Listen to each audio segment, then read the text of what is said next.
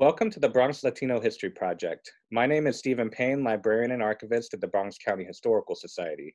Today is June 4th, 2021, and I have the pleasure of being here with Marinieves Alba, a lifelong Bronxite, a mother, author, and educator who's done outstanding work in a variety of organizations fighting specifically for racial and cultural equity and social justice in general. And we begin these oral histories by asking, why don't you tell us a little bit about your family's background and how they ended up in the Bronx? Sure. First, thank you for having me. I'm going to actually begin with my mother's family because they arrived in New York City first. And so my family, my ethnic background is Puerto Rican and Panamanian. My mother is Puerto Rican, and she was actually born in Brooklyn on Schenectady Avenue, and moved to the Bronx in 1959. I believe they moved from Schenectady. So my mom she had a home birth. She was born in Brooklyn in her home with her mom and her grandma.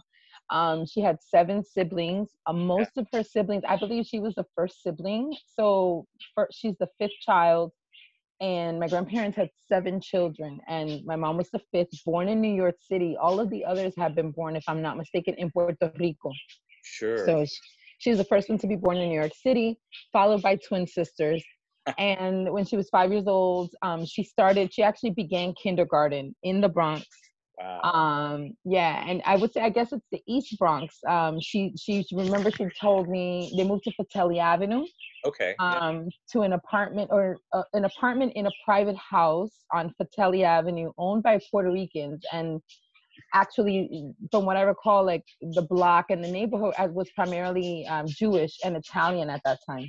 Sure. So they were the only Puerto Rican family on the block. My mom went to PS 47, then she went to JHS 113, and then James Monroe High School. She graduated from James Monroe High School in 1972. Sure. And then my dad came from Panama. He's an immigrant who came from Panama in 1961. And also moved to the Bronx, to Bronx River Avenue, to a private house owned by a Puerto Rican postman. Oh, wow. That was his first stop. When they arrived in Panama, they were able to rent an apartment from a home. I mean, I would say it's, pretty unheard of at that time, particularly in this neighborhood, which at that time was primarily Italian and Irish. Sure. So there was, a Puerto Rican family, postman, owned a home, and rented to my family, my Panamanian family. So that's kind of how we ended up here. I was born in Lincoln Hospital, the new Lincoln Hospital in 1976. And I actually love like digging into the history of Lincoln Hospital because I learned that, in the 19th century, it was a training ground for Black nurses. Yeah. And that it has so much political history, right? We know that it was taken over by the Young Lords and the Black Panthers in order to ensure, health access, but also in order to address like the heroin crisis that was happening in the South Bronx at the time. My father was a part of that takeover and one of the people, along with Matula Shakur, responsible for the auricular acupuncture program, which was used to do drug detox. And so I, of course, what other hospital could I be born in? I had to be born there. Both of my parents actually worked there when I was born or shortly thereafter. So that the hospital is also really important in terms of like, I guess, my family history, because my mom worked there for over 20 years. And actually my parents divorced and my mom married my stepdad, who also worked there. Oh, wow. Yeah. He was eventually became a social worker at Lincoln and then moved on to work at other hospitals. So I was born at Lincoln. I went to St. Helena's Catholic School on Olmsted Avenue for like 2 years, but I was the chatty, quote unquote, the chatty child who like couldn't focus. And so they're like, we think your child needs like according to my parents, my brother and I both actually suffered from the same illness, which is that we talked too much, and they thought that we were like, we needed a more challenging environment. And we talked too much because we were smart kids and we got bored easily and we did other kids' homework. So in the 3rd grade, I went to PS 61, the Francisco Oyer School on Crotona Park, because they had a gifted and talented program. Oh, sure. Yeah, so I went from St. Helena's to Francisco Oyer PS 61. I graduated from PS 61 in the 6th grade. That was actually one of the most formative experiences of my life, I think. Oh, really? Because I met a teacher there Mr. Thomas, wherever you are, will always give you love and honor. He was a Guyanese gentleman, very strict, had been, educated in a British system, obviously Guyana being a colony of Britain. And he took education very, very seriously. And he was my fifth grade teacher. And because he developed such a strong connection to our class, and because he sort of wanted to follow us through to make sure we all got out, he ended up transferring to become the sixth grade teacher. So he was our teacher for 2 consecutive years.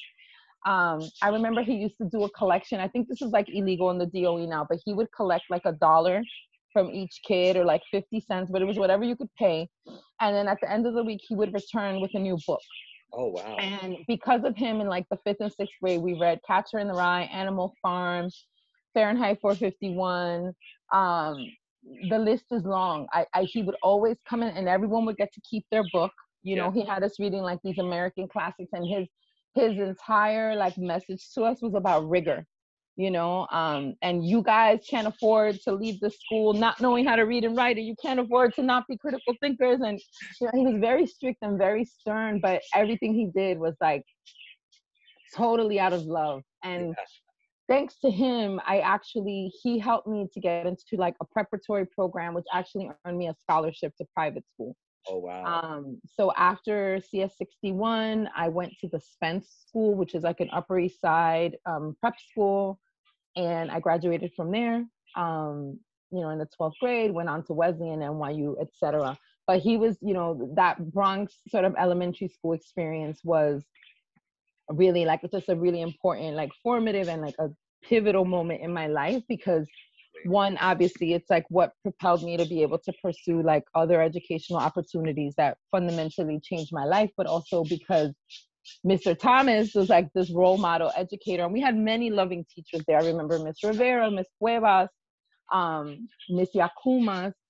I remember it was a Greek, a Cuban from Miami, and like an older Puerto Rican woman who ended up living around the corner from my house. Even though I lived very far from the school, my neighbor ended up being my 4th grade teacher.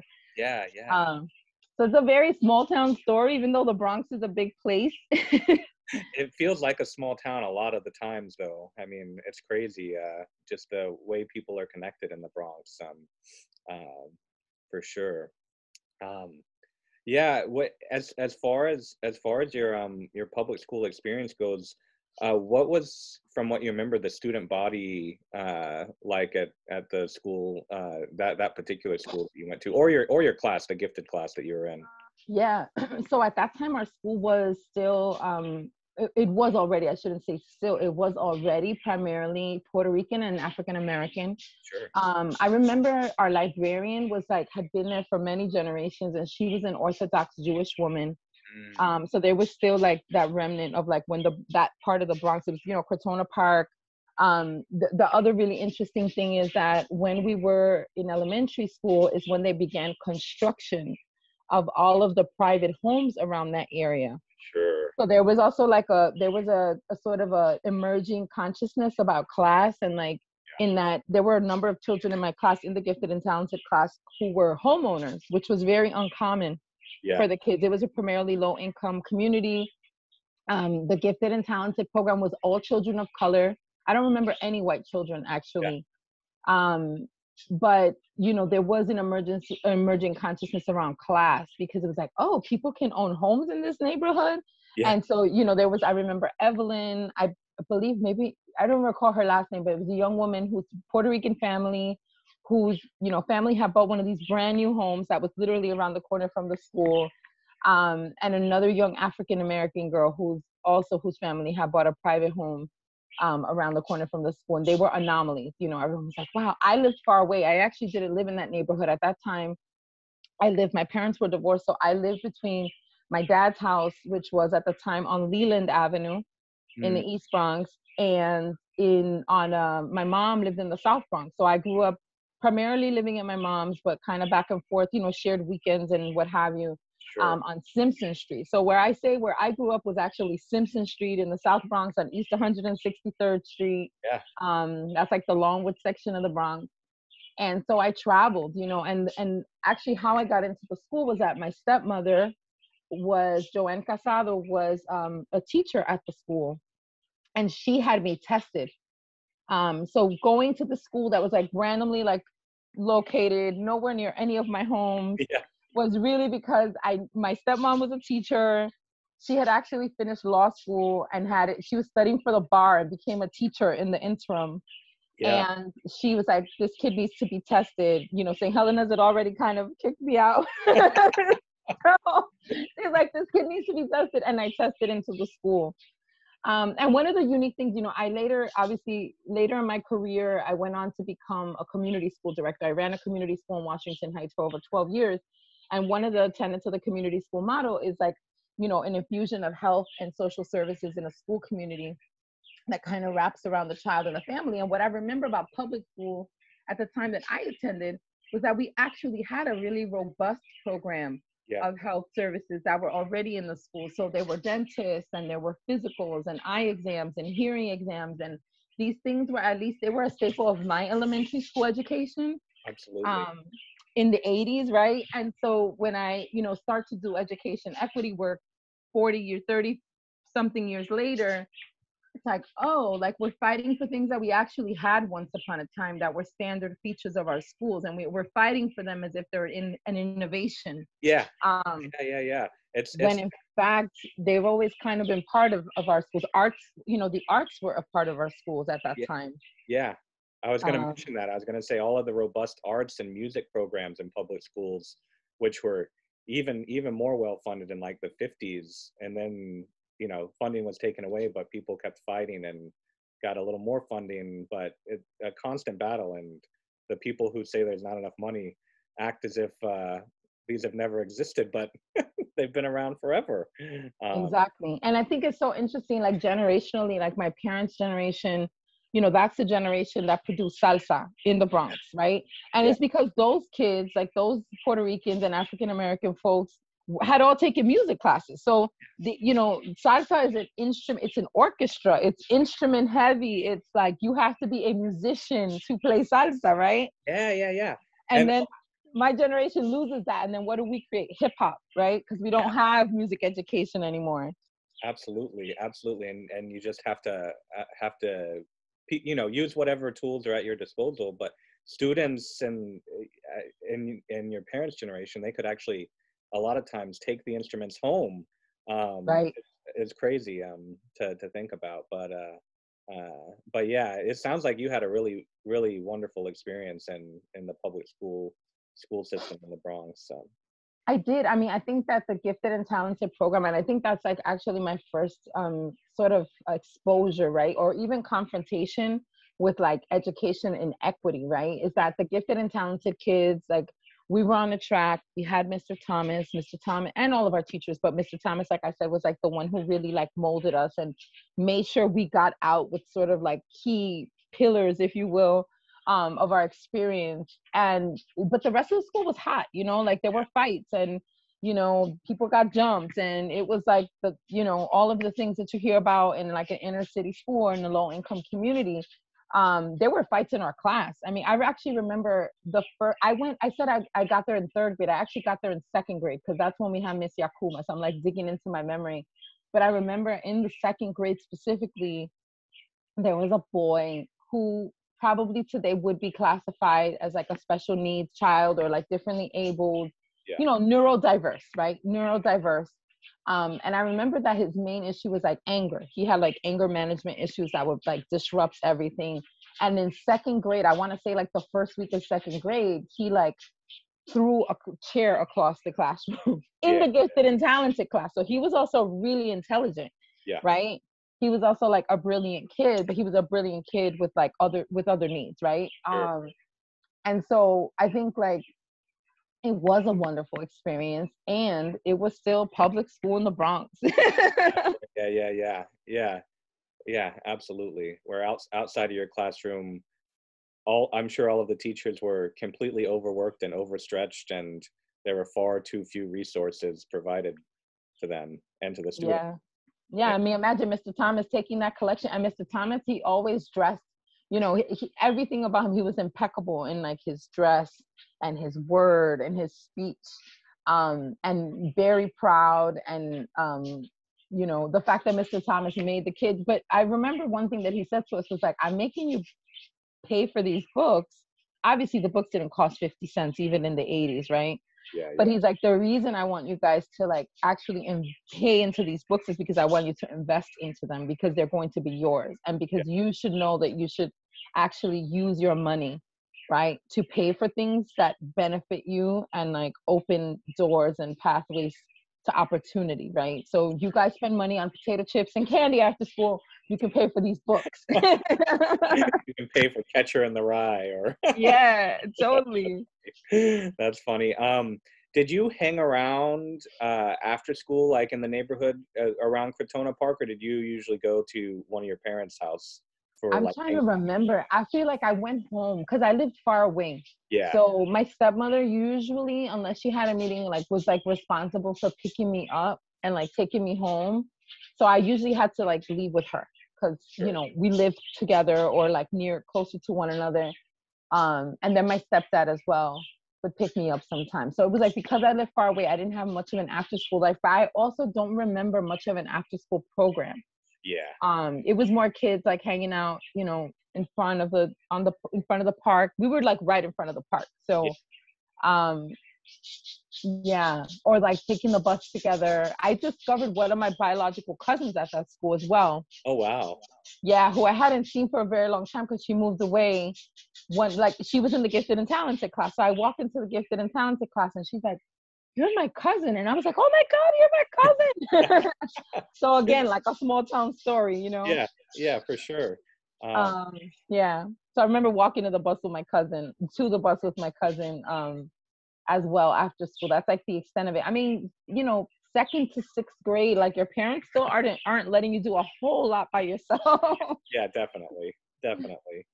Um, and what are things that you remember uh, when you did hang out with friends in either, you know, the neighborhood around your mom's apartment or your dad's apartment? What are things that you remember doing with your friends? Uh, okay, so I was actually telling someone this story yesterday. We had this like team check-in at my job, and you were supposed to say like, what was your favorite thing, one of your favorite things to do over the summer as a child? And so on Simpson Street, and this is like, you know, throughout junior high school and high school, even though I went to school in the city and I had a very close-knit group of friends that were actually mostly from the Bronx. They were all Bronx girls who got scholarships to Spence as well. I was gonna ask you. As well as a few Harlemites and Brooklynites. So I had friends all over the city, but I had a crew from the Bronx. One was from Co-op City, one was from sort of the North Bronx, you know, Hill Avenue, the West Indian community up north. One was from Decatur Avenue, near Fordham Road. So we were from all over. One was from near the Stevenson track, you know, right across the Bruckner. Okay, yeah. Yeah, Jamie Towers, I think. So, you know, I had a crew from the Bronx in prep school. It must be noted because that was actually an anomaly as well. They were like, "Oh, we've never had this many girls of color, and we've never had this many girls from the outer boroughs in our school."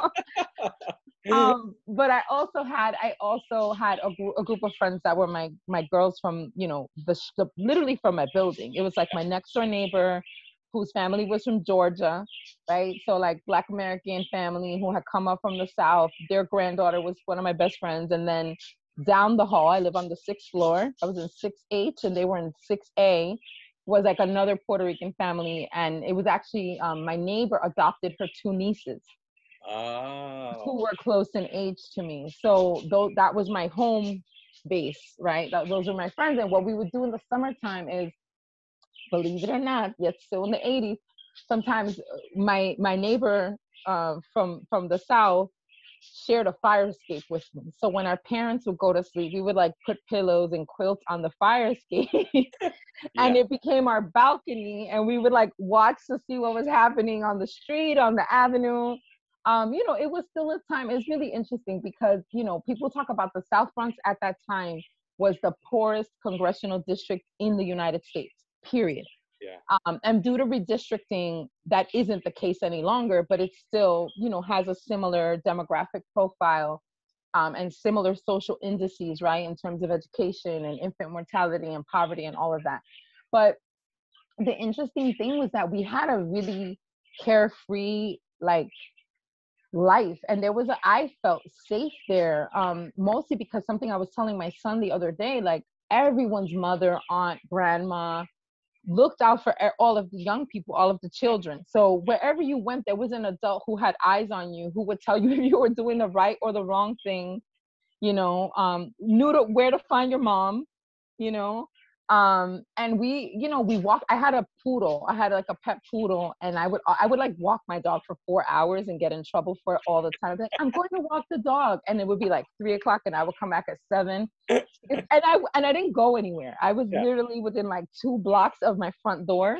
Yeah. But it was because we like to be outside together, right? Absolutely. Yeah. And we had actually that block. So that block, those are SEPCO buildings, right? And if you know about like Bronx redevelopment after the burnings, these were like brand new, sparkly apartment buildings, very spacious. Sure. And there were playgrounds built in, there were basketball courts built in. Even in the design of the street, there were buildings that faced the sidewalk, and then behind the buildings, there were actually playgrounds and green space. Which today is no longer, because they've now built private houses on top of what used to be the community, like green space and playgrounds. Yeah. So we actually had, like, when I go there now, my mom still lives there. When I go there now, like, even there was a parking lot. Like, if you lived in my building, you could, buy parking. Oh wow. Yeah. And have parking in the South Bronx in the 1980s and 90s. Yeah, that's crazy. Unheard of, right? But that parking lot no longer exists either, because they've built affordable housing on top of it.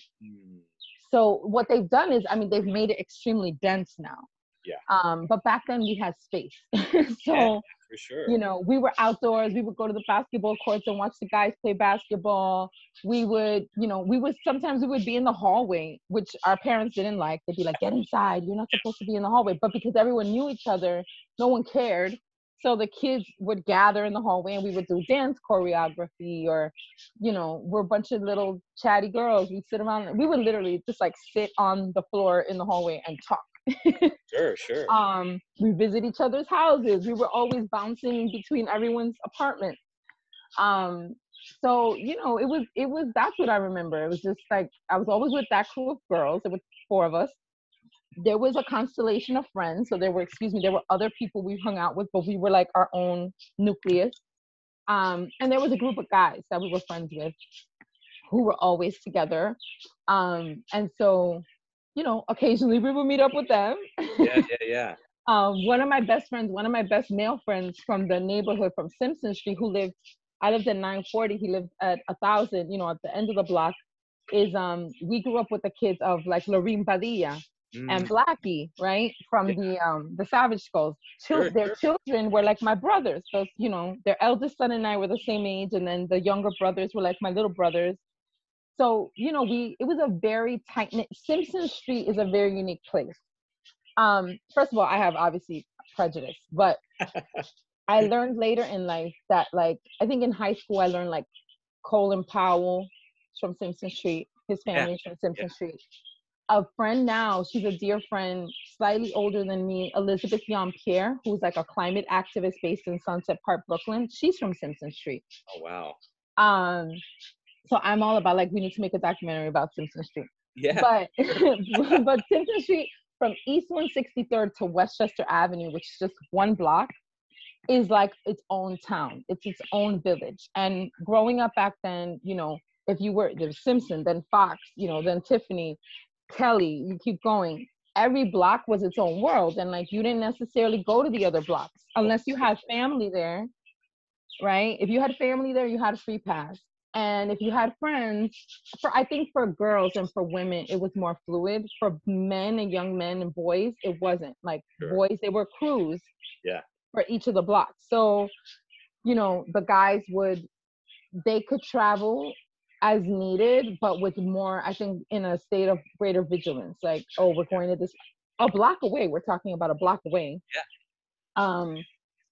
But it was like, oh, well, there's another crew on Fox Street. So if we go there, we have to be careful, or we need to go together for safety. Whereas if you were a female, that wasn't the case. We just kind of wandered freely. And then, you know, on the other side of Simpson Street is Southern Boulevard, which is the commercial hub. Sure, sure. And that's, you know, that's Switzerland. That's anybody can go there. Yeah. You know, because everyone shops, so everyone can go there. Yeah. Yeah. Is that where you all would do most of your shopping that you remember growing up, or were there was there a bodega on Simpson Street that you went to, or? It was on 163rd. There was a bodega. So that was like the bodega, the primary one that we went to. And then my mom did grocery shopping there, but we had a car. Oh, okay. So yeah, so my stepdad had like preferences about where he liked to do grocery shopping, and often it was like, you know, near like and this is really funny, like Western Beef had just opened up. Oh, okay. Which is like a thing because they had a butcher, and in the Puerto Rican community, we had a butcher on Simpson Street once upon a time, right off of Westchester Avenue, actually. So we would either go to the butcher to get fresh meat. Sure. Like we never bought meat at the supermarket. It was always at the butcher. Sure. But then when Western Beef opened up, it was more convenient because they had a fresh butcher and a supermarket. Yeah. So we had to travel there for grocery shopping. And then no, like I don't even remember where I bought. I think like I would buy party clothes on Southern Boulevard because they always had like, you know, party. There was a store that specifically specialized in like fashion trends. And like if we were going to a party, I would go there. But like my regular school clothes, I wore a uniform. Sure. And then of course once I started going to school downtown, we would go to the East Village. That was like our thing. Definitely. You know, we were on the Upper East Side, but like our hangout was in the East Village. So that's where I shopped with my friends. Yeah. And what about some of the most memorable things that you remember, say, eating growing up, or your parents or step-parents cooking? Most memorable. I mean, Puerto Rican food, right? My stepdad is my stepfather is from Puerto Rico, born in Puerto Rico, and didn't come to the U.S. I think till he was in like his 20s. Okay. Yeah. After the army, he was in the army, then came to the South Bronx, Simpson Street. He was from, the reason I ended up on Simpson Street is because he and my mom got married. And we moved to Simpson Street, but his first place was, well, I think he moved to Beck Avenue first, and then Simpson Street. But in any case, he was from the island and very traditional. So we had to eat rice and beans almost every single day with something, right? Like mixtura, which is like, you know, chicken or beef or fish or whatever. But like the rice and beans has to be there. And then everything else is secondary. And of course, plantain and yuca, yautía, you know, viandas, what we call viandas. Yeah. I love that name for all of the root vegetables, plantains, everything, because it's so evocative. I mean, like, anyway.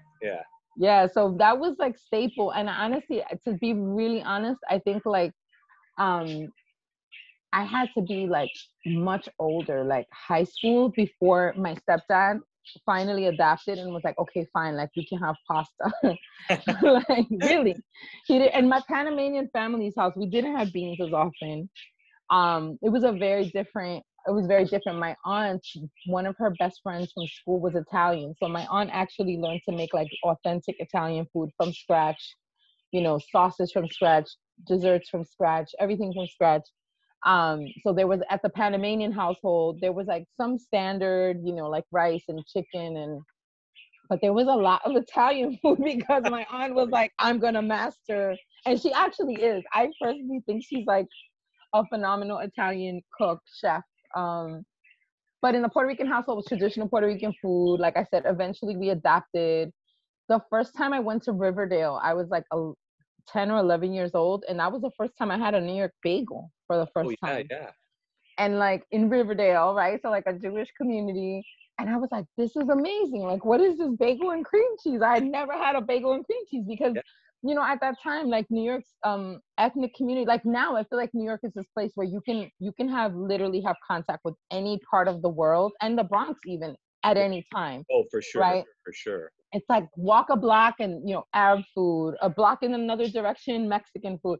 At that time, like your neighborhood had like the food of who lived there. Yeah. You know, the cuisine, the traditional cuisine of whatever ethnic group like lived there. So where we were, there was like one restaurant that was actually Dominican. It was Yeah. like the beginning of the Dominican migrations. Sure. And so they made like food that was very similar to Puerto Rican food. So that was like our only takeout place. Yeah. Occasionally, of course, New York City pizza, like everybody, the dollar slice was still a thing. There's still one up here on Jerome Avenue.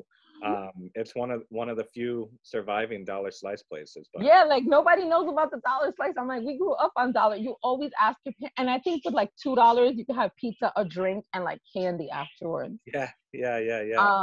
So that was it. I think pizza is like was definitely like a staple of childhood in the Bronx, and then like traditional Puerto Rican food. Definitely.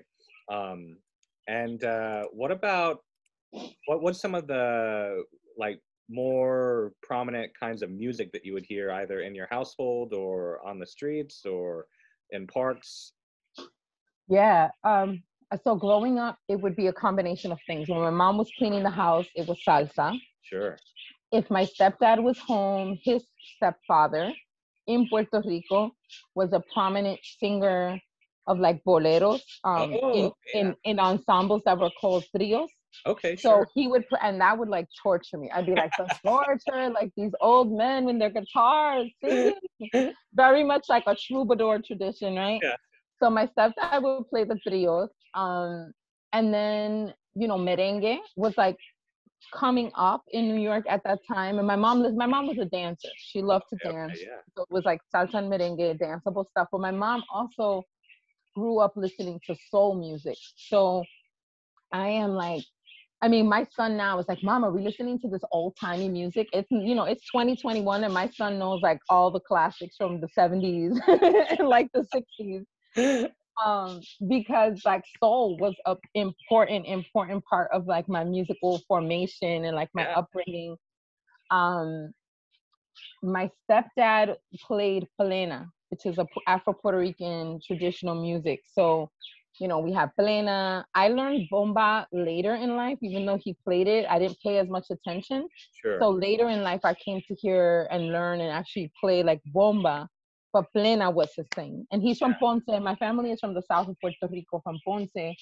And so is my stepdad. And, he's from a neighborhood called San Anton, which is a very like, it's a Black Puerto Rican community where plena is like the heart and soul of the people, right? So that was his musical upbringing. So that's like his heart. Yeah. And then hip hop and freestyle. So freestyle is interesting because it was like considered the Latino music that was like the counterpoint to hip hop. Yeah. But I'm a hip hop head. Like, I have an older brother who's 4 years older than me who, was a b-boy, like used to do the linoleum on the street, and I was a tomboy. So like when I remember one day my grandfather took him shopping because he had to have Lees. This is when the Lee jeans were in style, and Pumas, suede Pumas specifically. They were white on navy blue, suede Pumas. And I went, I was just accompanying them, and I'm telling my grandfather like, oh, I need the same Lees and the same Pumas, and my grandfather was like, no, like you're a girl. And I was like, please, I was like crying and carrying on. And so he bought me, like reluctantly, he bought me the exact same outfit as my brother. And I was really, really happy. But because I had like, and I think again, some of this is gendered. Hip hop is not gendered, but it is a very masculine, testosterone genre, especially in the 80s, right? Definitely, yeah. And so I had an older brother who would like play loud music all day long as soon as he got home from school, and thanks to him, and also reggae. Oh, sure, yeah. My brother lived in Parkchester, and near Parkchester, and this community, I live in Parkchester now. This community it's a blend of like, at that time it was Puerto Ricans, West Indians, a little bit of like Central Americans. There after the conflicts in El Salvador, there started to be an influx of Salvadorians here, some Mexicans, still some remnants of like Italian, Irish, and Jewish folks, closer to like Morris Park, right? But it's all walking distance. So, we had everything, but reggae specifically was really important in my youth because my brother would like play reggae all day long. His best friends were all West Indian. Yeah. And some Puerto Rican as well, but his really close friends were West Indian. So thanks to him, I got like another education. And, you know, again, classic reggae, you know, Barrington Levy. That to me is the sound of the Bronx. It's like dance hall, it's hip hop. And, you know, I remember when the NWA album came out, which is like terrible. It's all curses and women are trash in the album, the first album. And I'm not even gonna repeat, you know, any of the lyrics or song names, but I was fighting with my brother. How can you play that in this house? This is so offensive. But then like fast forward, then Brand Nubian came out and I memorized that entire album, you know, thanks to my brother, because he played it like 7 times a day, the whole album in loop all day long, you know? Yeah. So, I mean, all of that is the Bronx to me, you know? And then freestyle, as I was saying, it was like, freestyle was like this danceable, you know, urban popular music that was all Latino. And, you know, a lot of musicologists have written about it. Like, it's what Latinos created when they felt excluded from certain spaces in hip hop. But in my, you know, my experience, like, we helped to create hip hop. Puerto Ricans specifically helped to create hip hop. So I just kind of like, you know, I would take in all of it. And then, you know, lastly, I think it's the sound of Afro-Cuban traditional drumming music in the Lukumi tradition, Yoruba religious tradition, Santeria, whatever you want to call it, because my family practiced that tradition. And so that is how we worship, is through the drum. Yeah. So, you know, weekends, primarily, usually a Sunday, you would go, you know, to a tambor or bembe, and it was African drums. Yeah. So all of that is the sound of the Bronx for me. Growing up now, where I live is, you know, I'm a few blocks from Little Yemen. Yeah. And it's growing, and, you know, and I'm experiencing like Arab youth culture, because it's not just Yemeni, it's, you know, it's Palestinian and all like folks from all over the, you know, Noma folks, North African, Middle Eastern folks. And I'm hearing Arab, you know, hip hop. I had actually friends who were like Palestinian hip hop artists back in the day, but in Palestine. Now I'm listening to like Arabic pop music and hip hop in the streets of the Bronx. Yeah. You know, I mean, that the area around Parkchester is one of my favorites in the Bronx, precisely because, you know, you experience exactly what you said. You know, on one street you can find like Yemeni restaurants and, you know, store signs in Arabic, and on the next, you know, the next block over, suddenly there starts to be, you know, signs of the pretty large Bangladeshi community, and right, exactly, and then excellent like Oaxacan cuisine. That Taqueria Tlaxcali. Like, yep, that's right. On Starling Avenue. I love that place. I love that place. But yeah, I think it's one of the many things that makes the Bronx such a unique place. I mean, you can find similar things in Queens and parts of Brooklyn still, but yeah. I was actually gonna say, I think Parkchester today is like the Queens of the Bronx. Yeah. Like every corner of the world, we have African community. My neighbors are from Guinea, and up the street, I know some folks from the Gambia, and there's a Ghanaian hub, like a Ghanaian cultural hub around the corner, you know, the restaurant and the grocery. I mean, we have everything. And I've even encountered, believe it or not, like European immigrants in Parkchester now, right? As New York City is gentrified, people who would traditionally probably go to Brooklyn, or downtown or Queens, you know, who are priced out of those communities, are moving to the Bronx. So they're like immigrant folk, middle-class professional immigrant folk who are like, oh, I actually can't afford to live over there, but I can afford it here. And Parkchester seems like the perfect place for that, you know. And given like the recent announcement around the Metro North stops that are coming, you have like more diversity. I feel like when I was growing up, this neighborhood was very much like a blue collar neighborhood. There's a lot of public workers, you know, bus drivers, and, you know, public servants in general, right? So folks like bus drivers and transit workers and sanitation workers, and teachers, social workers. And now it's like, it still is that, but there's just like, you know, the landscape is, I think, much more diverse, ethnically, racially, and also like, you know, in terms of class and, that experience. So it's really interesting. You know, I mean, my favorite holiday in the Bronx today is Eid. um, Yeah. in my neighborhood, because it is what you said. It's you know, the people, the Bengali folks, it's the Arab folks, it's the Africans. So you see like three different parts of the world out celebrating this beautiful holiday. Yeah. And it's colorful and it's rich. And it's like every part of the world out in like full splendor. You know, every color you've ever imagined is like on the streets of Parkchester. Yeah. It's Yeah. very beautiful. It's a very beautiful time. Yeah, absolutely. Since you brought it up just a second ago, I think now might be a good time for you to talk more about your experience of Santeria and like African diasporic expressions of religion in general. Um, Yeah. So so a couple of things. My family is very interesting. It's a multi-faith family. In that my brother, my eldest brother, who I mentioned, Malik, when he was 16, he converted to Islam. mm, So, you know, he's older than me. So he's like 48 years old. So over 30 years as a practitioner of Sunni Islam. Married an Egyptian woman in the Bronx, had Puerto Rican Egyptian babies in the Bronx, you know. So that's one like strand of my family's. I think in that regard, my family is like very tolerant, very open.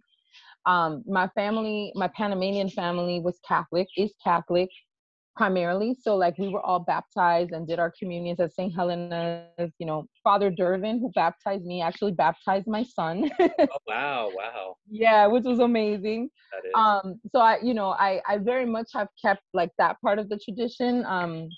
You know, my thoughts on spirituality and religion are probably like a whole nother interview, but I honor my ancestors who were, you know, who are Catholics, by honoring their tradition. And so Sure. we were Catholic, and I'm still, I would say, culturally Catholic more than like religious Catholic. Yeah. On the Puerto Rican side, my grandmother was Catholic, and then, as many people in Puerto Rico, ended up converting to Pentecostalism. Mm, The interesting thing about that is that, you know, Espiritismo, which is like a spiritism, the tradition of mediumship, um, people in my Puerto Rican family, my grandmother, my great aunts, my people before them, their elders, were all spiritists. So this is like in our spiritual genetic. These are people who can see spirits, have dreams. yeah. You know, my grandmother used to heal people with her hands, right?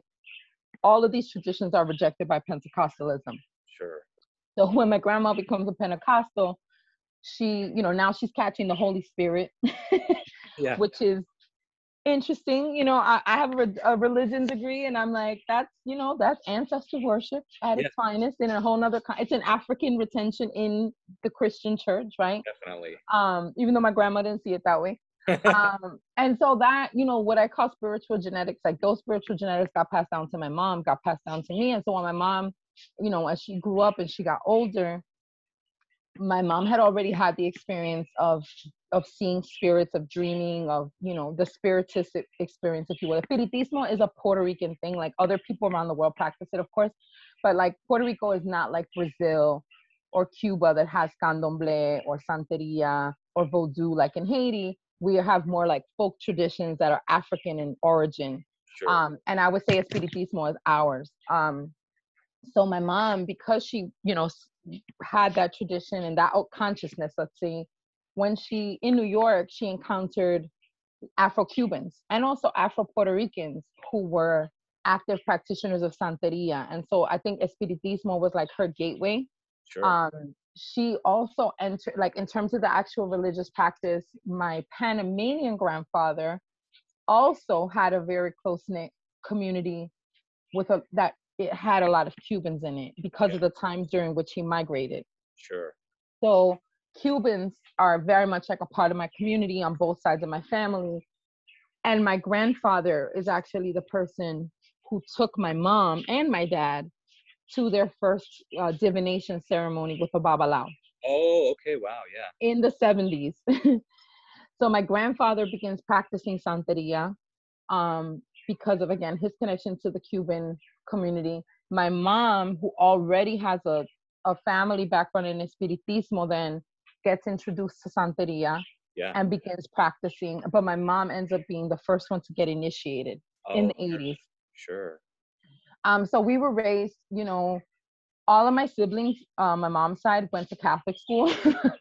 So we were raised, you know, I would say like in this interesting way that's like also very New York and probably doesn't happen anywhere else, but like we're raised as a multi-faith family.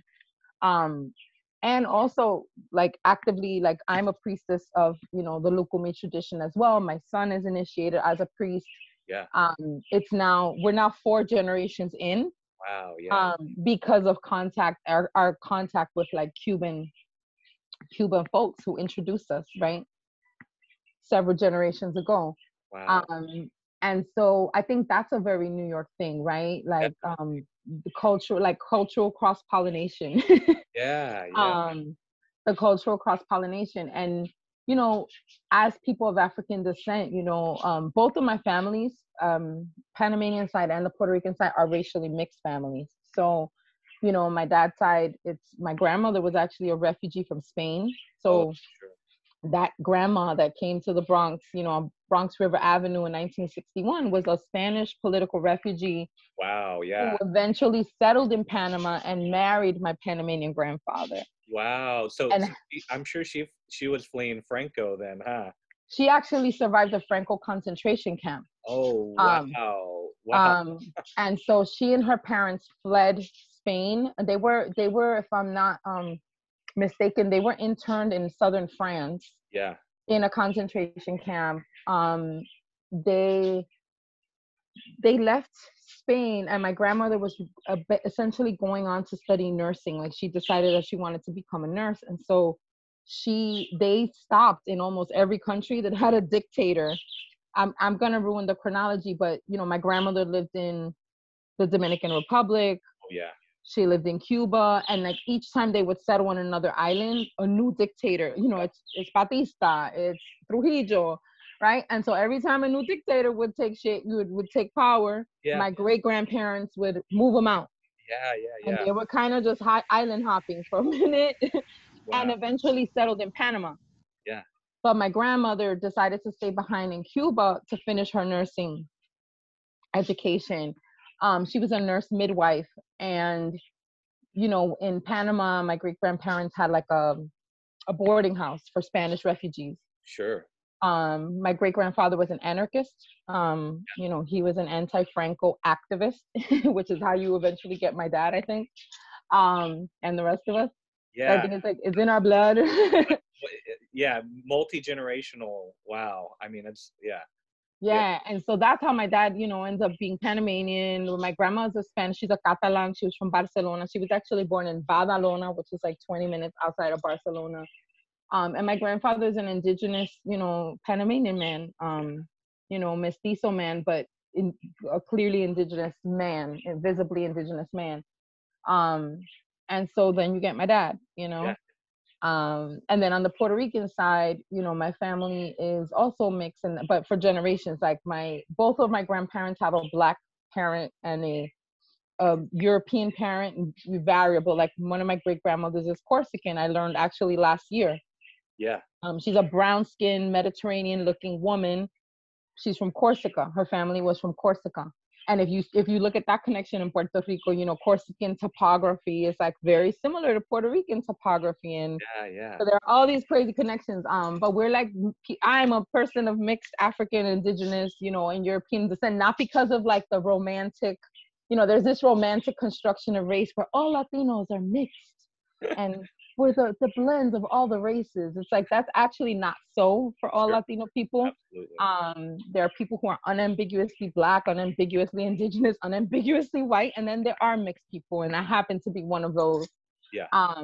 But that said, you know, I say all of that to say that in addition to like the cultural and racial dynamics of that, is that there are also religious Sure. and spiritual dynamics of that, right? Because all of those traditions and bloodlines kind of produce what I call spiritual genetics.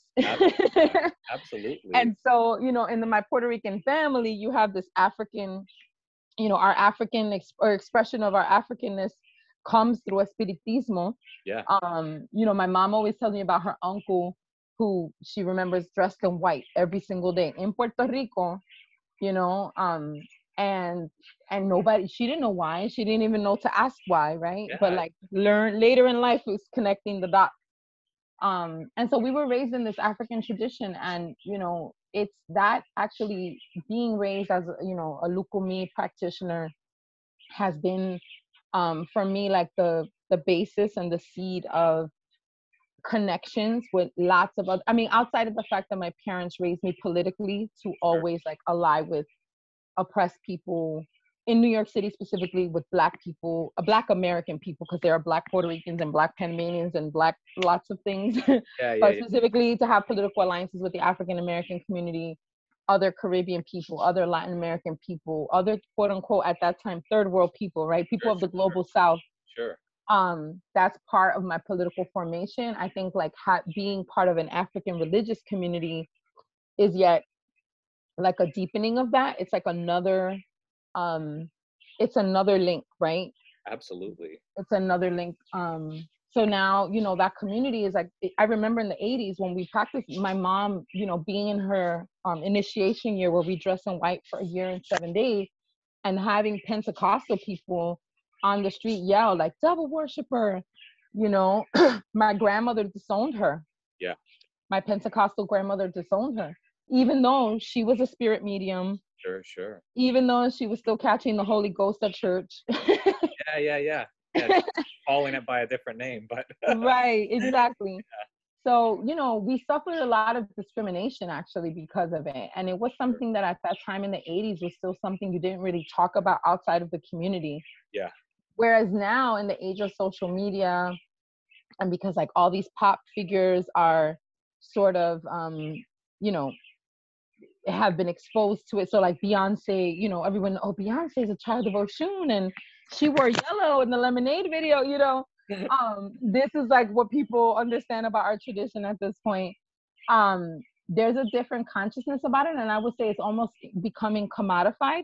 Yeah, yeah, definitely. And monetized in ways that we would never ever think to do. But it's a new day, right? It's a new day. And so it's really interesting time, I think, within this religious community as we think about like what are the parameters of practice, like what are the hard lines between a sacred space and secular space, Yeah. because so many people who are not raised in the tradition, the tradition is open to whoever wants to adopt it. And I do think that when folks convert, which my family did, Yeah, yeah. but I think that when folks, I was raised in it, so I have a slightly different perspective. I think that when folks convert, it takes them a while to kind of understand that like it is actually not just a religion, it's also a worldview. Definitely. It's a way of life because it's a nature-based practice. So, you know, our sacred shrines, if you will, are the trees and the ocean Yeah, yeah, and yeah. the river, the sky, right? And it takes a while to internalize that, right? Another interesting fact about Simpson Street, though, is that my mom was probably the first person on that block to be initiated. But after my mom, a bunch of the moms got initiated. Oh, sure. So that neighborhood and that community, and to this day, I'm still connected with those folks. Like our community has a lot of Santeria practitioners. Oh, wow. A lot, a lot, a lot. And people have moved away, but I still kind of know where everyone is, and their children have been initiated as well. Yeah, And not just the Latino folks. So it's sure. African Americans, Puerto Ricans primarily, who are all initiates of this tradition. And I very much can remember when none of us were, Yeah. you know. But it was one of the things that somehow bound our community. It was one of the things that ended up kind of trickling out and becoming like a staple cultural practice in our neighborhood, which is really interesting because you don't usually, like when I've traveled a bunch and worked a bunch in Cuba, and that's like a normal thing there, you know, everyone's initiated and you go on, there are neighborhoods that are known for religious practice. And I find it interesting that like in New York, you know, there's like literally a block Wow, wow, yeah. where I can tell you, even if even if they're not publicly known, there are a whole bunch of santeros on that block. It sounds like I need to do oral histories with you know, as many people as possible that you know that are santeros or santeras from that block. I think that'd be really a tremendous addition to this project. Yeah, there are a bunch. And, I think that's the other interesting thing about growing up, Lukumi, for lack of a better word. There's actually a book called Growing Up Lukumi. But yeah, growing up Lukumi in the Bronx is that, there's an underground economy, right? Like an underground infrastructure, more than economy. There's an underground infrastructure that exists. So it's the houses. Like one of the main houses when I was growing up was on Jessup Avenue. That it doesn't exist anymore, but I remember a lot of ceremonies taking place on Jessup Avenue, and that would be the place that we would go for drummings. And Sure. Later it was Commonwealth Avenue. 630 Commonwealth Avenue was another religious place. These are called casas de santo because people rent them out for a week and do their ceremonies and have their drummings there.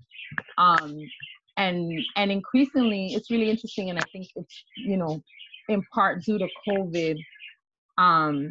But it's also in part due to like the sort of changing of the guard in terms of generations and where we are physically in the world at this time. Yeah. A lot of the houses, and there were many, they're some up by Pelham Parkway, on Mickle Avenue, like there are a bunch. Yeah. But increasingly there are less and less and less. Oh, I see. And a lot of the folks, it has a lot to do with Puerto Rican, in the Bronx. I think the Ocha community, what we call the Ocha community, Lukumi community, is mostly Puerto Rican and Cuban. Sure. And African American. Brooklyn is heavily African American and Afro-Caribbean. A lot of as we know, right, Puerto Ricans are leaving New York in large numbers to Florida.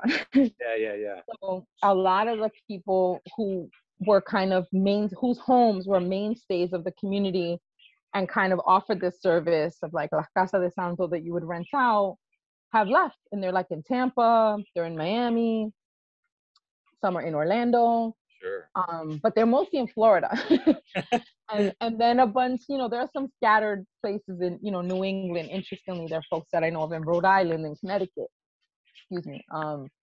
Massachusetts, upstate New York. Yeah. Poughkeepsie. Interesting that all these, places that have different stories, that like the nucleus is the Bronx, where folks have migrated either north or south, in search of homes, right? They outgrew apartment life, to be connected to family. Definitely. And a lot of it is about, the story of Puerto Rican, specifically migration. Sure. Because the Bronx is sort of, obviously it's a Cuban, Afro-Cubans are who preserved it. Africans in Cuba are who gave us this tradition. But because of, again, cultural cross-pollination, the religious community in the Bronx has been largely like Puerto Rican and Cuban. And there are like lots of pioneers, if you will, in the Bronx who are of Puerto Rican ancestry, who are responsible for the preservation and also the dissemination of the traditions here. Sure. Are there any particularly significant sites for your spiritual practice around the Bronx, other than the santos that you've already mentioned? No, because one of the things so I lived in Brazil for some time. When you go to Brazil and you experience and have contact with the Yoruba religious communities there, they do, their religious practices are on terreiros, which are physical masses of land, where people for generations, for hundreds of years, have been coming to the same location to practice together. And people inherit the post of leader of that community. They're maroon communities, right? Yeah. In the Cuban context, one of the distinguishing features is that the tradition was urbanized. And it's why our shrines are smaller. Sure. And they're designed almost for the home, right? It's like in Brazil, I remember going, it's like, oh, well, walk down the way and there's a big tree there. And at that tree is the shrine for so-and-so. And if you walk the other way, there's a hut, and that hut is the shrine for so-and-so. In New York, it's like, typically you have a canastillero, or in Cuba as well, you have a canastillero, which is a piece of furniture that in, I believe, the 20s and 30s, when Afro-Cuban religion was banned in Cuba, it was a china closet, like a buffet, right? And with doors. And so you would put your orishas in there and close the doors. And that's the canastillero. And to this day, that tradition persists, where people are like You Yeah. know, you get initiated, you have a canastillero, that's where your orishas live. Yeah. Not everyone has the one, you know, not everyone uses doors anymore because we don't have to hide anything, but Yeah. most of our shrines are in our homes. And then, you know, because it's a nature-based religion, anywhere you go on the planet where elements of nature exist can potentially be religious sites, right? Because there are places where you can pray, there are places where you can make offerings. The Bronx River, I will say, I was gonna ask about the Bronx River. yeah, the Bronx River is an important place because the river is very important to many of our ceremonies. Absolutely, yeah. And it's a common place to offer. Orchard Beach and City Island because of the ocean. Sure. But the Bronx River, you know, there are some details I can't really disclose, but the Bronx River is a place where many generations of Santeros in New York City and in the Bronx have gone for sacred ceremonies. Yeah. Um, And you know, it's also right near the Bronx River is one place where only like a handful of indigenous petroglyphs was found. It was a turtle, maybe back in like the 70s, I think is when it was found. But it was carved on like a boulder near the Bronx River. I think it's, you know, somewhere maybe I hope it's not in storage, but it's probably in storage in the Bronx, but they're in the botanical gardens now somewhere. Um, but yeah, you know, it's such a site that has had, you know, clearly a very profound significance to the people who lived here before Europeans killed them and drove them out as well. So there's, yeah, I think such a profound spiritual connection with the Bronx River. So. Um, I live in Parkchester, and you know, the Bronx River is a short walk away. The Bronx River Art Center yeah, is a short walk away, and they've done this revitalization of the waterfront and created a greenway and a bicycle path. And you know, there's a project that the Bronx River, I forget what it's called, but there's a Bronx River project where they canoe and kayak up and down the river, and they do conservation work and cleaning work. I think it's so important. I think, you know, beyond even its like religious and sacred nature, right? For so many of us, it's like it's sacred because the Bronx is a really dense borough, yeah, you know. And so it's like, wow, like there's water flowing through here, you know. yeah, and waterfalls, like And it's waterfalls, yeah, exactly. And people don't even imagine, you know. And sometimes we'll like do the local thing now that the greenway is close by, but you know, we'll just drive up. You know, you go 15-20 minutes north, and you know there are green spaces and parks that just like follow the river's path. And you know, that's like my dream for the Bronx one day, right? It was like, imagine if we gave that much green space to the absolutely, people of the Bronx. I think about all the time, you know, the fountain in Parkchester, which has been there forever, was part of the original design of the community. I think it's a beautiful design feature because, you know, Parkchester was designed as like this self-sufficient community, yeah, right? And so there was the housing, but then all of the businesses you could literally stay in Parkchester and not have to go anywhere for anything else. yeah, But the fountain and the plaza as a feature is something that is so common, excuse me, in like all of the countries of origin of the people who live here now. yeah, So like on any given day, you go to that fountain, even in the winter, even when it's cold, and it's elders like sitting around the fountain, and it's children playing around the fountain, and it's families, you know. And it's like, it's just like a reminder, you know, of how we need like physical space and design, right? We need urban design that like fosters connection, but also how we create it when we don't have it. definitely. You know. Um, are there any specific? Is there a specific orisha or orishas that you have a strong devotion to, or that you're Yeah, connected to in other ways? yeah. So I'm a priestess of Obatala. Okay. Yeah. Obatala is he's sort of considered the father of all the orishas, the head. He's a sky god. He is the orisha of wisdom. He's the orisha of creation. He's responsible for molding the human body. Orisha associated with clarity, with you know, the brain, the mind, the head, the consciousness also. His color is white. He's the orisha of purity. So that's my tutelary orisha. That is who I'm consecrated to. Sure. Um, and also like all of them. Yeah. The whole pantheon. I love them all. We, in our tradition, you get a mother and a father. So because I'm consecrated to a male Orisha, my mother is Oshun, with the goddess of the river, one of the riverine goddesses, who people are like, the goddess of love. She's the goddess of love, but she's also the goddess of community, connection, sweetness. She owns the blood, so therefore family and connection that is cultivated through blood. Joy. She's the Orisha of joy. My mother is a priest of Yemaya, which is the owner of the oceans, and also like the universal mother, the owner of the sort of Orisha of maternity. My son is a priest of Shango, with the Orisha of thunder and lightning, but also the drum and the dance. He's really like a strategist. He was a deified king in Yoruba land. So he is a great king. He's a strategist. He's a warrior. He's what we say is the king of our religion, because he's the one that everyone kind of knows. Even if they don't practice Santeria in the Latino community, everybody knows Chango. Yeah.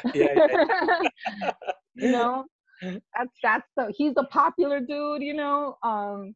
So I mean, they're all very. I think the beauty of being in an African religious tradition is that our cosmology is like rooted in awareness of the interconnection between and the interdependence of all of these essences, right? It's nature, but it's also, each Orisha is connected to a feature of the natural world, a place in the natural world, but they're also responsible for a domain of the human experience.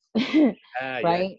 And you need all of them all of the time, working perhaps in different configurations, in different times in your life, but you actually need all of them. And I think in that regard, we know these traditions, African traditions and indigenous traditions, often the cosmology, you have these anthropomorphic figures, these like deities, if you will, or spirits that look like humans but aren't.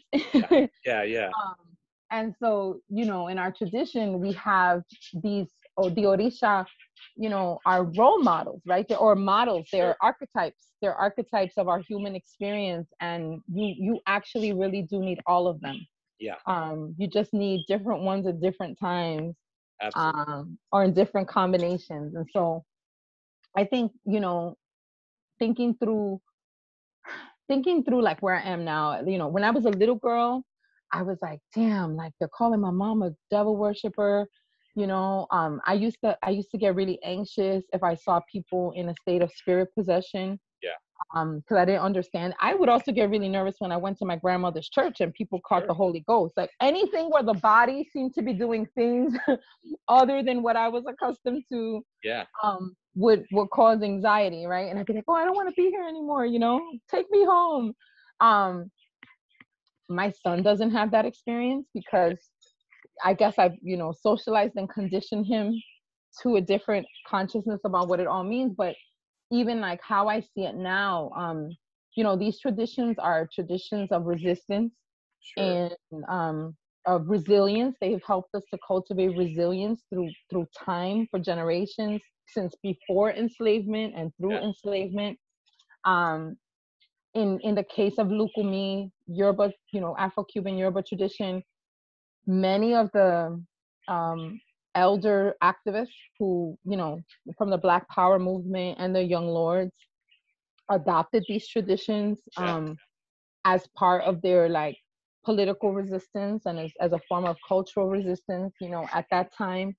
I think that for us, one of the things growing up in New York City is that it's like an ancient, it's like a seed that was planted a very long time ago, but that binds many of the people that are here on this land at this time, So again, people of the African diaspora whose people were taken to different lands and had kind of have met, we've met each other again. We reunited, if you will, in the crossroads of the world, right? Which is New York. I mean, and I think that's a really beautiful thing. It is, yeah. And I mean, just I think sometimes people don't realize just people who might not be as familiar with the various traditions of African diasporic religion, they might not realize just how central of a role that these played in all of the slave revolts from like the 16th century onward until slavery, at least in name, was abolished in the various various slave-holding countries. But like in Haiti, the Haitian Revolution was basically started by a priestess or by a priest having a vision, and it's just an amazing Absolutely. history. And an offering, right? A Buacaiman, like this Yeah. is, I actually recently I've taken an interest in. I have a good friend who's a choreographer in Brooklyn, who has been doing a lot of work around Southern Black American ring shouts and ring shouting, and which I think is just a beautiful tradition, preserved by very few today. I think there are some ring shouters in Georgia and some from the Gullah Islands. Yeah. And then, contemporary interpreters. But one of the things that, as I was studying, I've been reading a lot about ring shouts, and I'm actually I'm curating a panel on African mediumship in various African traditions. And as I'm reading, and learning that, because I witnessed one, right, a performance of one where someone became possessed. Yeah. And so I immediately reached out to the choreographer, and I was like, "Can I ask you a question?" I was like, "That wasn't a performance. Like that person was channeling some, a spirit, an ancestor. And how do you manage that in a performance space, right?" Yeah. And so I learned about like the tradition of the church nurses, who specifically tend people who are catching the Holy Ghost. Yeah. I was like, oh wait, now I'm like, did my grandmother's church have that? Like, I want to be surprised. Yeah, like I want to know, right? So, yeah. But it just like reminded me of the universality, like that in all of these traditions, even when they aren't formal religions, Sure. right? In these traditions that are African traditions, fundamentally, the centrality of ancestor worship, the centrality of the circle, right? Because they all use circles in their spiritual practice and embodiments. Yeah. The fact that mediumship was a staple of life.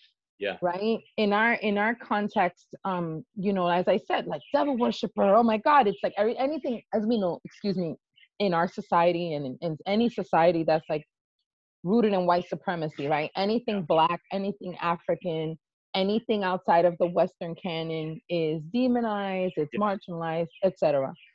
But I think like what studying the ring shots reminded me was like, which I knew, like, but I needed the reminder was like, actually like this, even European, I worked in Scotland for several years, like on and off as a consultant, and, looking at like traditional Scottish customs and spiritual customs. I did a presentation once at like their version of the Museum of Natural History, and learned that was like an ancient site for sacrifice, but specifically sacrifice to like the fire god, and and that to this day there are people who practice the traditional ways that come from all across Scotland to honor the fire god, this one time a year, right? This is like our universal human instinct. It doesn't actually matter like what part of the world you're from, in Asia, Europe, Africa, the indigenous world, like all of our people across humanity have done these things for as long as we've been on the planet and in existence, right? And so, thinking about how being in a city and in a community, the Bronx, where all of these different traditions are like come together or have the opportunity to interact with one another and like mirror one another, it just like it's to me, it's like it helps to I guess I'm experiencing it as like an awakening of sorts, in that different people are awakening to their ancestral practices, their ancestral consciousness, but through their connection and because of their connection and witnessing of each other. And I think that's a beautiful thing. Like, the thing about, I think the Bronx is the most underrated borough. 100%. And as long as it keeps real estate developers out and other things, then I don't mind that aspect, that if it's underrated, but it definitely doesn't get nearly enough love as it should. No, and it's so rich. It's such a rich place, you know. Yeah. In so many ways. It's a rich place. But we're underrated, and I actually do think that gentrification is hitting us already and will hit us harder in the near future. Definitely. Which is why your project is so important, because the Bronx that I grew up in is certainly not the Bronx that I live in. Yeah. And nothing is static, right? We know Yeah. that. Yeah. We know that, but it's interesting. It's like, if this isn't documented, sort of, we will lose some very rich history. I was thinking about, you were talking about when I was like, when you were young, what did you like to do? It's not so much of what I would like to do, but it made me think about a feature of my community Yeah. that doesn't exist anymore. Is that when I was growing up, around the corner on 163rd, there was a Jewish clothier, Mm. right?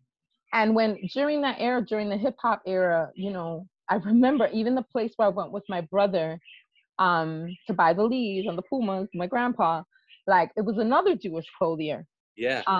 And so you know, it makes me think that, like, that time in the Bronx, there was still a lot of, because the communities were still in transition, whether we're talking about the East Bronx or the South Bronx, there were still, like, folks that today would typically not be in community with one another, with one another. So, like, the clothier on 163rd, his name was Chucky.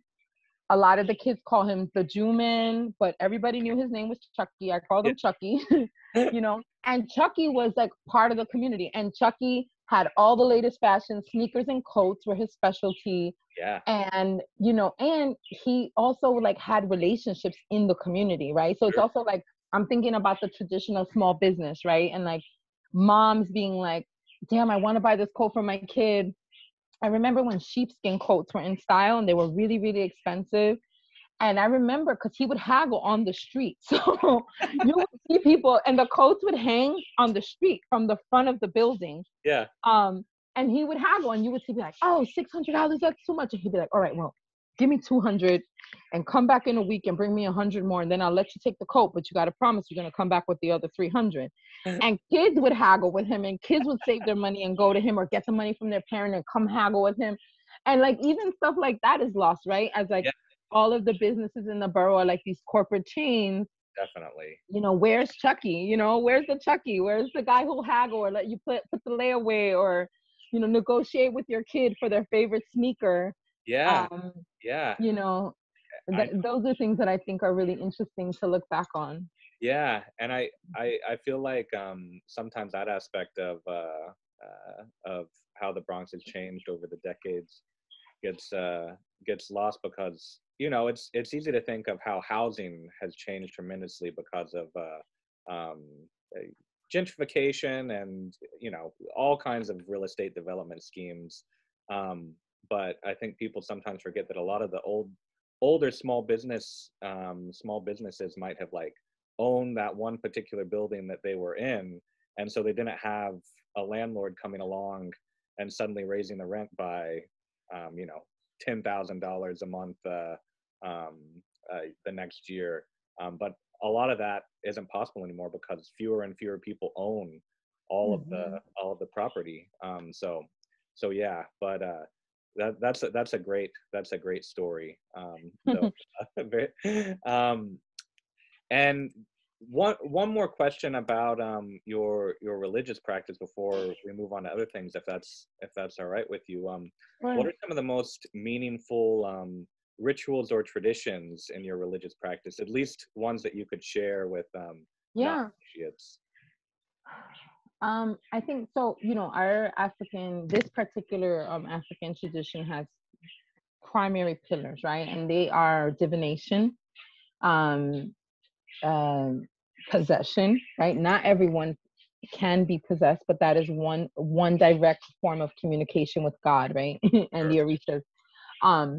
The tradition of drumming and dancing as, like, embodied prayer, right? We pray by singing and dancing. And then like the tradition of offerings, right? Offerings, whether they are fruits or cooked foods that we make, special sacred foods that are made for the Orisha, or other sacrifices. You know, all of those are, like, I would say, the most integral parts of our practice, right, if you will. And I think, you know, in our tradition, we don't have um like a holiday like a Christmas, for example, Sure. or a Passover or Eid. Our holy days are the days of, typically the days in which an initiate's consecration anniversary, colloquially called the Ocha birthday, right? The day that you are reborn as an Yeah. initiate, as a priest, and the consecration anniversaries of your elders. Sure. So because it, you know, everything is transmitted in relationship with and through the relationships with elders and on down, right? Yeah. So those holy days are many, actually, right? If you're connected to a family and a community, because like in my household, it's just my son and I, but we're both priests. So there are at least 2 days a year that there is a celebration in my home. Definitely. Excuse me. And then all of the celebration days and consecration anniversaries of our elders and of our siblings, our religious. I mean, that's, you know, one of the features of Afro-Cuban and African religion, I think, in the ones with initiation traditions like Vodou and Candomblé and Santeria and others, you know, Shango Baptist in Trinidad, right, is that your religious community, or you have a religious family Yeah. as well. There's a new lineage that is born when you're initiated, right? And the people who oversee your initiation, your consecration, become your spiritual, like godparents in Catholicism, the people who baptize you, right? And those people are your family. Yeah. So I think, like, and you know, it's like a big family when your cousins and your siblings and your aunts and your uncles and your grandparents have a birthday, everyone celebrates, right? It's that way in our tradition, and those are our holy days. um Ceremonial days are our holy days as well. Sure.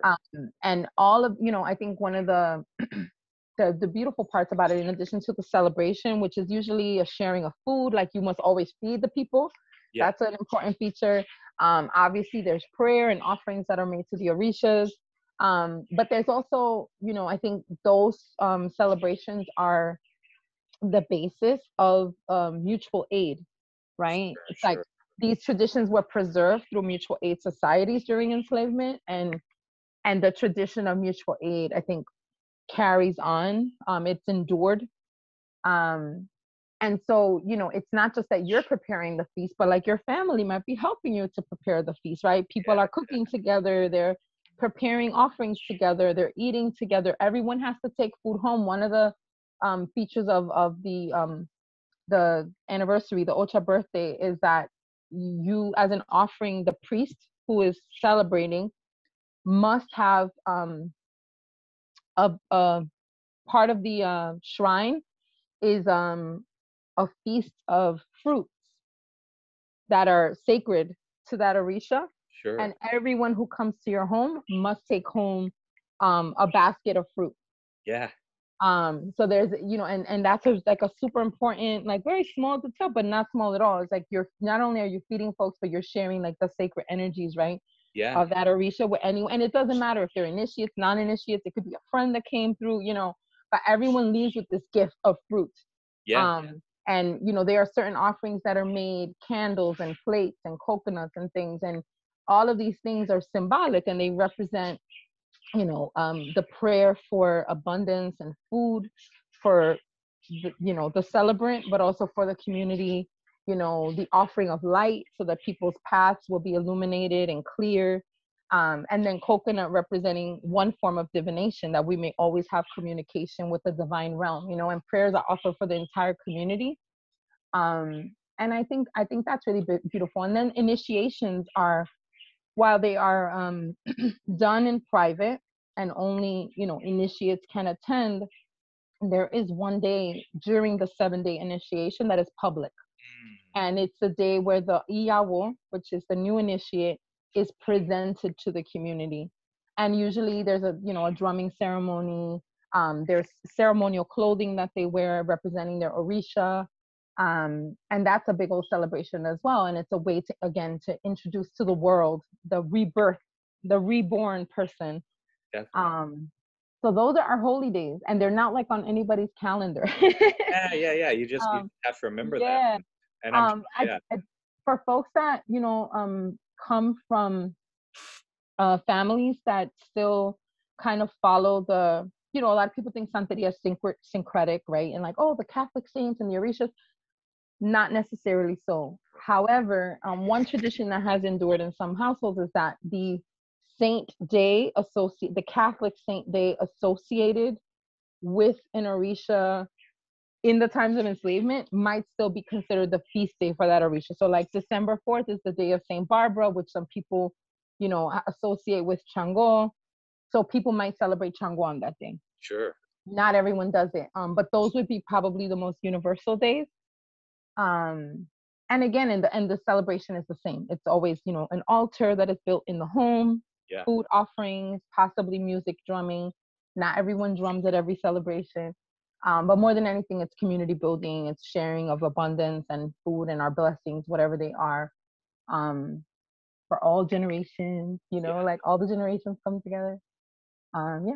Yeah. I mean, like you were saying, it's not just like a kind of religion in the way that some people think of religion as something, that someone might do on Sunday or holy days or this or that. It's a whole kind of view of the world that that's delivered in the midst of these rituals, and it's a really beautiful view of the world too. Yeah, absolutely. May I ask for like a 2-minute break? Sure. I just want to check on my son and I will return. Sure. I'm just going to pause it and then I'll start it back whenever you return. Okay, perfect. All right. So, you already mentioned a little bit about the Spence School, but would you like to share more about your experience there? Sure. So as I mentioned earlier, I went to Spence in the 7th grade. I was there from 7th to 12th grade. At the time, I mean, Spence is still relatively small, but it's a K through 12 prep school, independent school. At the time, my graduating class was 36 girls. Wow. Right, which now the classes are, I think, about double the size. But coming from a public school where your classroom is 35 kids, versus like the whole grade is 36 girls, that was a huge shift. At the time, my stepdad had, I told you, he worked at Lincoln. He had gone to working at Metropolitan Hospital in East Harlem. Okay. So I was still really lucky because I got to get driven to school every day. So I was like driven for some time. And then, Spence was the first time I took the subway a long distance. Yeah.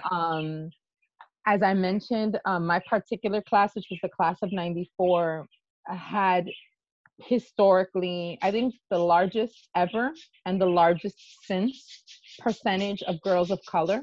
Wow. Spence is like one of the most elite educational institutions in the country. And so, by chance, I ended up there in the class with the largest number of girls of color, Black and Latina girls, and, a few Asian girls.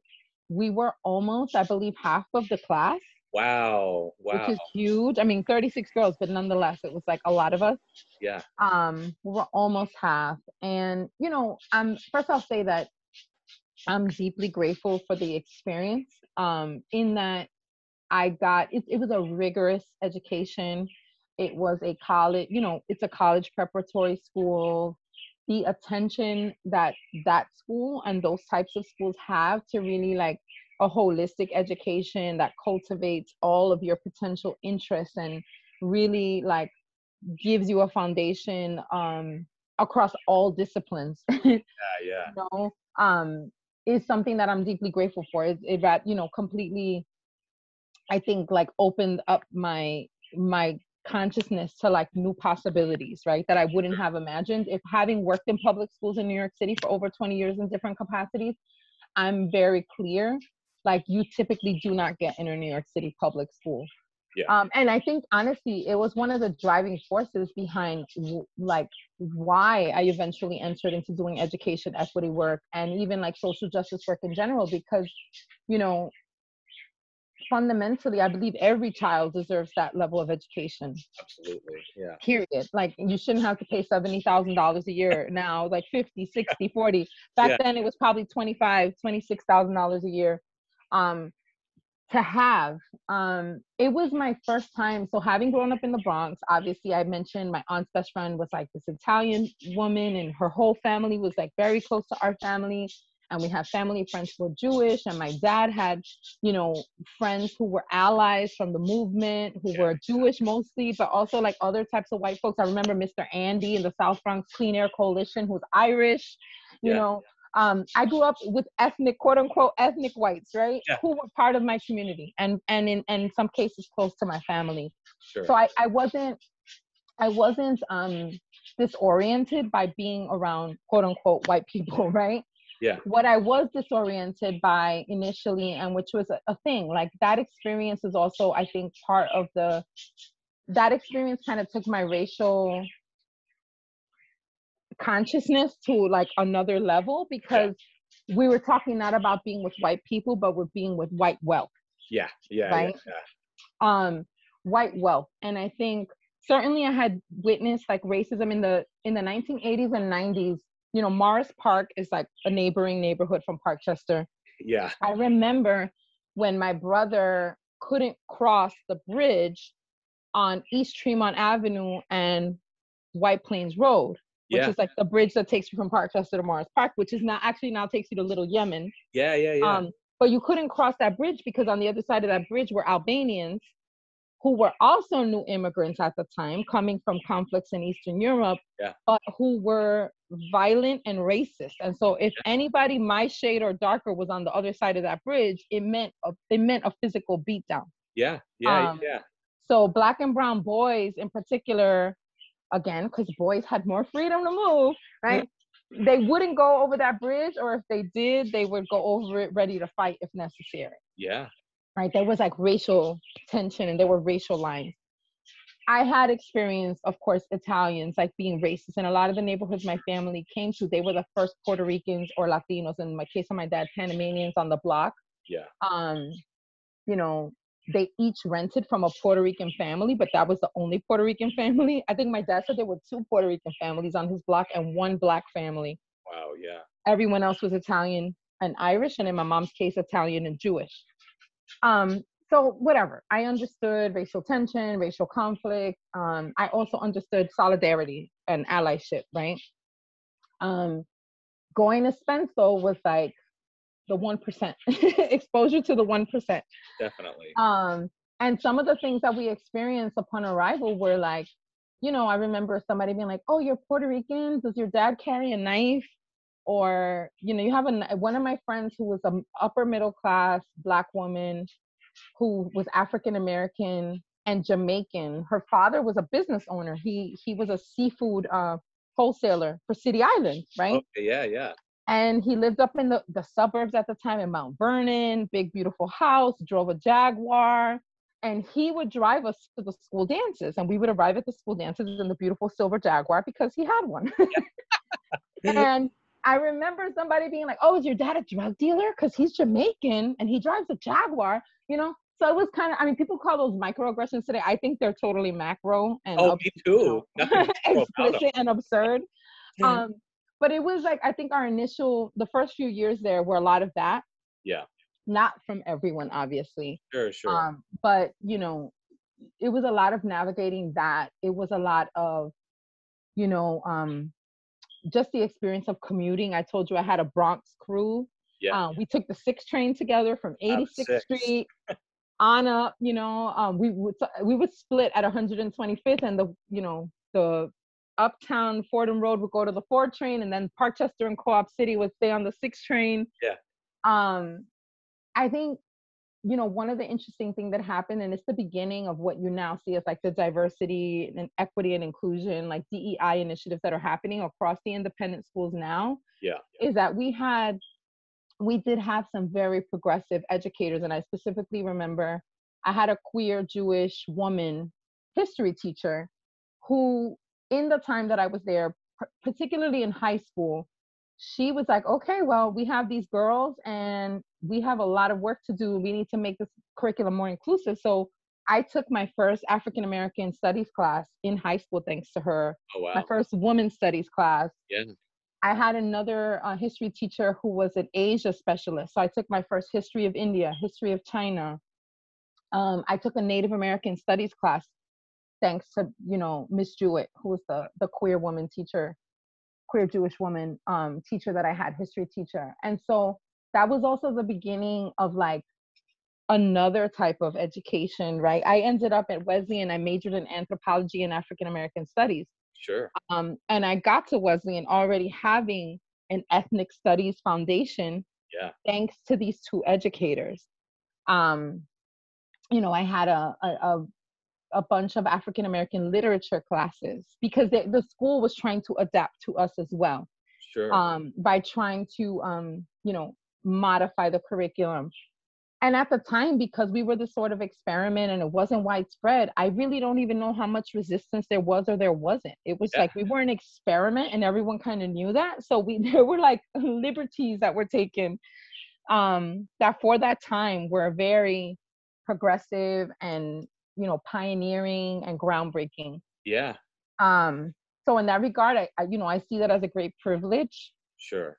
One of my great, one of the things that disturbs me most and hurts me most and angers me and enrages me most is having worked again in New York City public schools, specifically in high schools and middle schools. It's like when I see our young people leave high school with a 6th or 7th grade reading level, or unable to write an essay, or doing remedial math. A lot of our young people in the city go on to like CUNY or community college and use up most of their student loan money taking remedial classes. Absolutely, yeah. Because they don't have basic skills, and I think, having been through several generations of New York talking about, revamping curriculum and going through all of these different waves of like trends in education that are supposed to improve public education, I'm deeply disturbed because I'm like, we actually already have models in this city.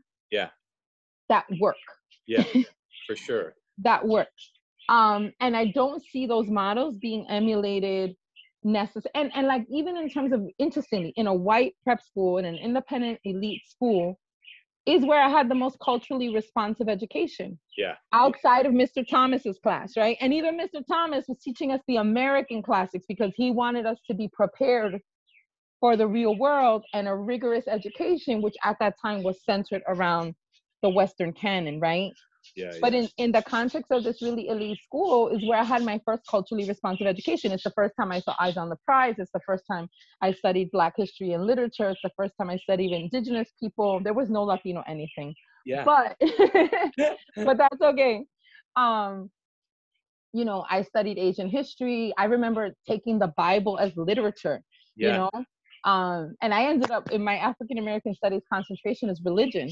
So, it's where I studied the Bible. I was like, oh, I don't want to go to my grandma's church. So fine, I'll study the Bible as literature, And so I think that's what Spence was for me. It absolutely was. I took my first yoga class in when I was 12 years old at Spence as a gym elective. I took my first judo class as a gym elective. Yeah. Wow. So I led clubs and, participated. I understood the importance of an extracurricular life. Sure. I had one of my first paid jobs as like an intern. My dad was actually organizing at the South Bronx Clean Air Coalition around an incinerator that was going to be built in the South Bronx. And an older student who was part of the Student Environmental Action Coalition, who lived in New Jersey but went to Spence, was like, oh, Student Environmental Action Coalition New York chapter is hiring interns, and like we pay a monthly stipend and you can do any social action project that you want. And so my first paid organizing job, even though I never got paid to organize again, was I was able to like be the intern for Seek New York, but working with the South Bronx Clean Air Coalition on the incinerator. Wow. Opportunities that clearly were privileges and I never would have had, but I kind of managed to use the experience to like really like deepen my knowledge and understanding of things that were already important to me. Sure. And it's honestly, like I said, it's what I wish for all students, for all, you know, the class and race tensions and dynamics aside. And I don't say aside to say that it's like it's not important, but like one of the things that my group of friends did and that the teachers who were allies to us did was like kind of like put our stake in the ground and say like we deserve to be here. Like none of us are here because someone felt maybe they did pick us because they felt sorry for us, but we actually were here because we're academically like competitive. Because we worked our asses off to be there. Excuse my language. We worked really hard. Free. We worked really hard to be here, and like most of the people there maybe didn't work as hard. Their parents could afford the tuition. You know what I mean? Yeah, for sure. So we did feel some sense of like, as hard as it was at times, we had each other is the other thing. Politically, we started our 7th grade year, 2 seniors who were graduating, a Puerto Rican woman and a West Indian woman, started as like their senior project, something called the Afro-Latina Alliance of Spence, ALAS. And so I got to Spence when I think I was 10 or 11 years old. And like, that was the first club I joined.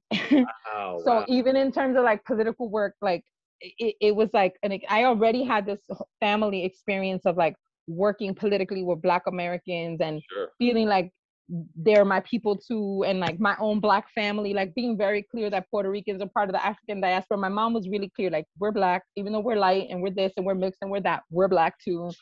And so I already had that political foundation. But like, then I get to Spence and it's like, okay, and now you're going to be in a club. That's called the Afro-Latina Alliance in 1988. Wow.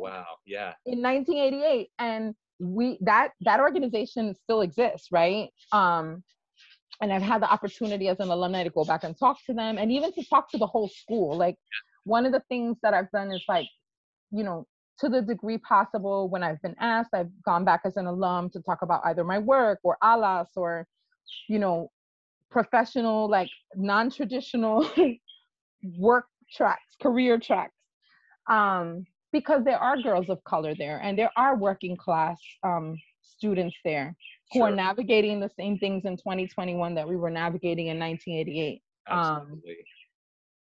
And so, yeah, I don't know if that answers your question, but 100%. Yeah.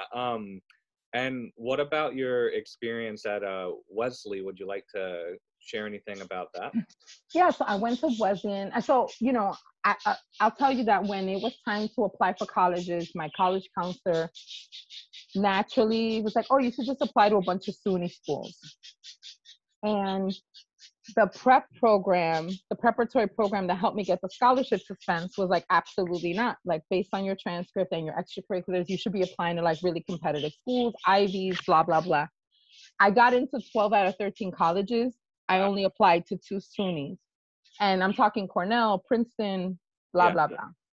The preparatory program was like, you should go to Princeton, right? That's the school you should go to. It's Princeton. Why would you say no to Princeton? My heart was like, you should go to Wesleyan. Yeah. Like, because I had a bunch of, teenage stuff. I graduated when I was 17. I was like, there are more people of color. It's a smaller school. Sure. My experience visiting Princeton was like, the one person who toured me around was miserable. And I knew that I would have people there. Yeah. From this high school network of color that I was a part of. And so I was like, it's only 2 hours, hour and a half away from New York. It's going to be lots of people of color. It's a little Ivy, so it's still academically rigorous. Yeah. And I loved being there. Like, you know, when we had the pre-frost weekend, it was like the most fun and freedom I had ever experienced. And this is like a note to parents, like, make sure, you know, while your kids are going a place and like, make sure they have it. But really, that was all that it was. It was like, I was like, all my friends are going to be here. It's super fun. I feel free. I love it. It's not too far. And I did want a small school. Yeah. You know, Williams, I was the same kind of profile, but very politically conservative. Wesleyan is like, you know, it's a lefty school, even though there's a conservative population at that time. It's become much more centrist. But in the 90s, Wesleyan was a very like left, you know, a lefty kind of school. It was the furthest left among the little Ivies. Yeah. Um, and I had an amazing experience there. You know, I had a strong community there. I worked with the Latino organization, which is called Ajua Campos. I lived in the Don Pedro Albizu Campos house. I worked with the Obini, which was an African diaspora women's collective. Um, I traveled to Brazil, Yeah. I studied what I wanted to study. I think I took like 2 math classes that I was like, oh, do I really have? I think I took like Math and Society 1 and Math and Society 2, because everything else was like politics, psychology, anthropology, religion, and literature, Um, and I wouldn't trade it for anything. It was actually one of the best experiences of my life. Similar to my group of Spence friends, my Wesleyan friends are like family. Yeah. And we're still connected to this day, over 20 years later. Yeah, I don't know what else I could say about that. It was a wonderful experience, Sounds like it. Yeah. And a couple more things. We can either schedule another session. Let me just pause this for a second. All right. Yeah, so I think something really interesting that is, obviously as someone who has benefited from the privilege of having access to, the education that I've had, even when I was a Bronx public school student, right? Like gifted and talented in the Bronx is something that virtually like doesn't even exist. Like it does. My son actually got into a local gifted and talented program, and it wasn't up to par, which is why he didn't attend. Yeah. But like education for me is like so critical, not just to like creating opportunities for material prosperity in people's lives, but it's like so critical to people's like opportunities for and ability to really like fully realize their potential. Absolutely. As humans on the planet, right? Like having the privilege of just like exploring your interests and knowing what you don't know, being exposed to what you don't know is like such a critical part of our development as human beings. As a parent, I find it, my all of those like educational experiences in tandem have really like obviously set a standard that I desire for my child, that I'm unable to find. And I am like a proponent of, an advocate for, and defender of like public education and public school students and families, right? Sure. But as a parent, and my son is a public school student in New York City at this time, but the hurdles and the sort of the labor that went into finding him a school that was a match for his needs, right? And my son does not go to school in the Bronx. He goes to school in Harlem. Okay, yeah. Because I found like this great small progressive public school there that took a lot of hard work to get into. The fact that as a parent you have to know so much, right?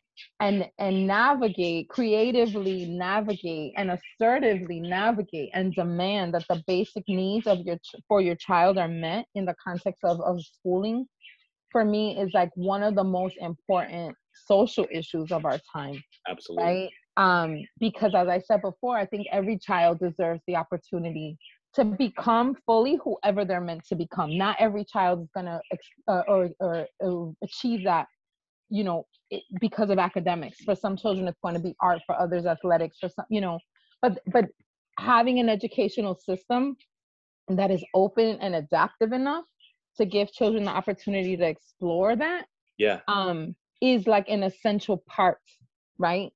I believe of creating a more equitable society. And I would say like the Bronx I think we're the most marginalized borough as well, right? And it is because we're a largely poor and working class borough. Definitely. Even though there is some economic diversity, it is the poorest borough in the city, right? 100%, yeah.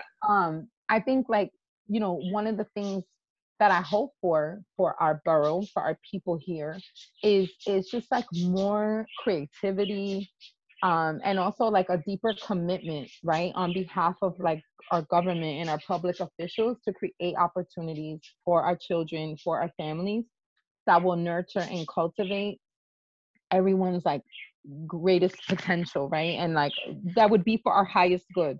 Definitely. If that makes sense. Because like as a parent navigating schooling and even like extracurricular activities. The New York City is a city of haves and have-nots. Like, and there's almost no middle anymore. So you either have to have the resources to pay for really expensive private resources, or you're subject to public resources, which generally leave a lot to be desired. Definitely. And And require so much work to even get things that are, at least passable in some sort of way. You have to do so much work to even do that.